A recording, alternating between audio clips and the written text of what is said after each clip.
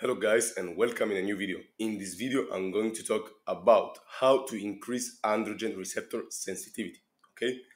And why are androgen receptors important? Let me start by saying what are androgen receptors. These are receptors that are situated in the cytoplasm with affinity for testosterone and DHT. So testosterone and DHT are basically two androgens, and particularly the most potent androgens with DHT beating testosterone because they exert their actions by binding to these androgens, okay? The second hormone, DHT, has very high affinity for the androgen receptor, and the rate of dissociation is 5 times lower than the one of testosterone, okay? So androgen receptors are basically transcription factors which regulate gene expression. So how do androgens affect the body? First, they regulate metabolism. They are also responsible for the development of secondary sexual traits.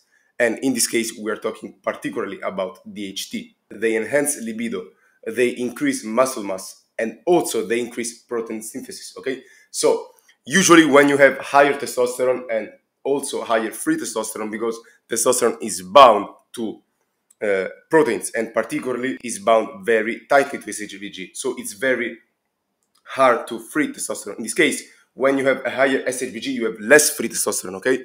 And by having more free testosterone, so less testosterone bound to SHBG, sex hormone binding globulin, you will feel more the effects of testosterone, okay? So do not only count the total testosterone, but also keep in mind that free testosterone is as important, if not more. Let's start from the first thing that you can do in order to increase your androgen receptor sensitivity. You can start with resistance training. Now, I found these two studies that basically talk about the benefits of resistance training on the androgen receptors, and particularly high-load full-body resistance training increases AR signaling. Generally speaking, resistance training regularly increases androgen receptor sensitivity to androgens, okay? So basically testosterone and DHT bind easily to these receptors. In particular, androgen receptors are upregulated when the body starts to recover from the catabolic period immediately following the resistance training. This happens because feeding after resistance training stimulates androgen receptor activity. And also when you do not eat after training, you are in more or less a catabolic state. So basically by eating after resistance training, you will upregulate your androgen receptors. And in these two studies, we can see the results. And particularly the first study is named Effects of Sequential Bouts of Resistance Exercise on Androgen Receptor Expression. And as you can see, the conclusion says 3 sequential bouts of heavy resistance exercise increase serum testosterone and are effective at upregulating androgen receptor mRNA and protein expression that appears to correspond to subsequent increases in myofibrillar protein. Also, the next study is named High Load Resistance Exercise Augments Androgen Receptor DNA Binding and B-catenin signaling without increases in serum muscle androgens or androgen receptor content. And the conclusion states that in response to high load resistance training, we observed a significant 74 increase in androgen receptor DNA binding activity without significant elevation in serum or muscle androgen concentration or androgen receptor protein content. However, sarcoplasmatic beta-catenin was 94% significantly greater when comparing the high load versus low load conditions, regardless of time. Collectively, our findings provide evidence that when volume and intensity are equated, the acute androgen receptor signaling response to mechanical loads on skeletal muscle appears to be load-mediated. So, basically, it appears that higher load stimulates more the androgen receptors, and therefore there could be an increase in muscle mass because basically testosterone binds easily to its receptors. Next, guys, is L-carnitine. Ingestion of L-carnitine, L-tartrate upregulates androgen receptors, suggesting a better recovery from resistance training. I found a study that was named Androgenic Responses to Resistance Exercise, effects of feeding and L-carnitine. In summary, this data demonstrated that first, feeding after resistance training increased androgen receptor content, which may result in increased testosterone uptake and thus enhanced luteinizing hormone suppression via feedback mechanisms. And second, L-carnitine L tartrate supplementation upregulated androgen receptor content, which may promote recovery from resistance training.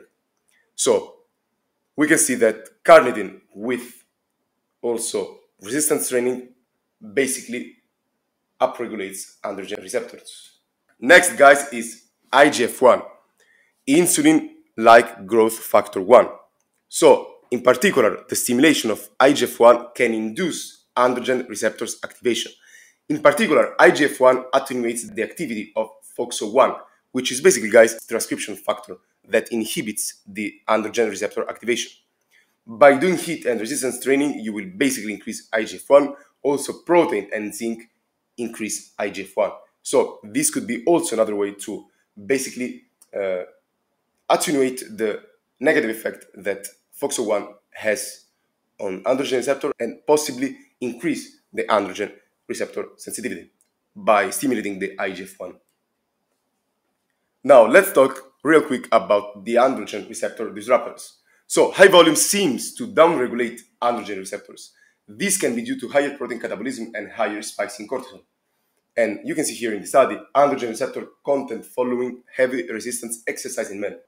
The conclusion are, these results demonstrated that a higher volume of resistance exercise resulted in downregulation of androgen receptor content 1 hour post-exercise. This may have been due to greater protein catabolism associated with the higher level of stress following higher volume resistance exercise.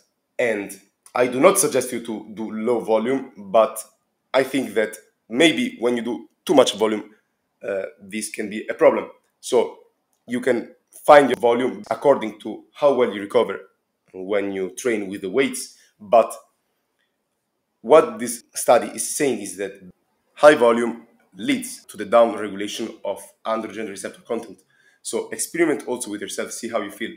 But basically, by doing maybe a bit less volume, you will upregulate your androgen receptors. Next, guys, is BPA. Bisphenol A is a chemical compound found mainly in plastic, which is antiandrogenic and has some affinity for estrogen receptors. It also binds to androgen receptors, downregulating their expression. So, BPA is basically in plastics and also in the receipts. I suggest you, for example, not to touch too much the receipts because they contain a high level of BPA. Also, thermal paper contains BPA. So it's very difficult to avoid BPA because they're basically in all the plastic bottles. But what you can do is try to minimize them, okay? So yes, you can drink from a plastic bottle, but try to drink mainly from metallic bottles or glass bottles. Also, when you go outside, try not to touch too much the receipts because they contain a high quantity of BPA. So these two interventions can basically minimize the absorption of BPA. I found two studies that said antiandrogenic mechanisms of bisphenol A involve androgen receptor signaling pathway. So the data uncover novel antiandrogenic mechanisms by which BPA antagonizes AR signaling, contributing to Sertoli cell proliferation, suppression, and male reproductive toxicology. Okay, so definitely, guys, be aware of it. Try to not be too much in contact with BPA. Next study is named Deciphering the Mechanisms and Interactions of the Endocrine Disruptor Bisphenol A and its analogs with the androgen receptor. Experimental validation results further revealed that BPA demonstrates a higher level of antiandrogenic activity compared to the other selected compounds, indicating distinct binding characteristics compared to both BPA and DHT. Basically, what BPA does is it binds to the androgen receptor and it has, therefore, antiandrogenic effects. So what we can see is that basically BPA is antiandrogenic and binds to the androgen receptor. So try to minimize the exposure to BPA. Next, guys, is phthalates. They are chemical compounds used to make the plastic more durable. They are found in packages for foods and also in cosmetics and personal use products. I also found other two studies that said phthalate-induced testosterone androgen receptor pathway disorder on spermatogenesis and antagonism of lycopene. Lycopene, is a compound that is contained in tomatoes. The results of the present study suggest that exposure to phthalates is also involved in the subjective experience of decreased sexual desire and sexual satisfaction of women, an effect that could result from decreased ovarian output of androgens or from anti-androgenic effects on nuclear or membrane-bound androgen receptors. You can see that in women, phthalates have anti-androgenic effects. The next study said that endocrine disruption, structural interaction of androgen receptor against D2-ethylexyl phthalate and its metabolites. The binding energy of DEHP with androgen receptor was similar to that of native ligand testosterone. The amino acid residue interaction of DEHP metabolites had 91 to 100% similarity compared to that of testosterone. So what happens is that those compounds basically bind to the androgen receptors with almost the same affinity that testosterone has for the receptor. Taken together, the structural binding data in the present study suggested the potential for DEHP metabolites to disrupt AR signaling, which may lead to androgen-related reproductive dysfunction. As a conclusion, guys, try to minimize the exposure to all these compounds like phthalates and BPA, and try to resistance train with higher load, maybe a bit less of volume. Try to also stimulate IGF1. Also, you can consume L-carnitine in order to improve your androgen receptor sensitivity, but also try to maximize your testosterone and also DHT and also free testosterone, so that when you have a high quantity of these hormones, you can basically have higher androgen receptor sensitivity, and the presence of the androgen receptors will make it so that the testosterone that your body is producing will correctly bind to them. For this video, this is all. If you have any questions, please let me know in the comments. Thanks for watching.